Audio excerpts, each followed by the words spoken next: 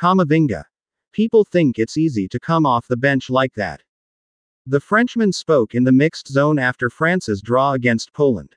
In the mixed zone following France's 1-1 draw with Poland in the final group stage match of Euro 2024, Eduardo Camavinga shared his thoughts on the match, the team's performance, and his aspirations for the next round. The match saw France struggle to secure the top spot in Group D, ultimately finishing second behind Austria. Camavinga came in off the bench in the 60th minute. On potential opponents.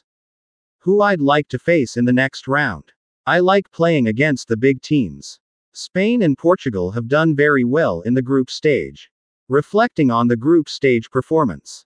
It's still a disappointment for everyone because we wanted to finish first, in Group D, but I think we did the most important thing by qualifying. We just didn't score enough goals. I have full confidence in our forwards. When we needed them, they were always there.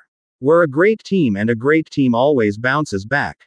On his performance off the bench. People think it's easy to come on the pitch, off the bench, like that, but it's not like that. I tried to give my best in the time I was there.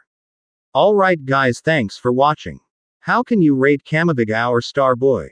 Due to this news, what can you say? Let us know in the comment section. Also guys, please subscribe, like and share to this Real Madrid news channel.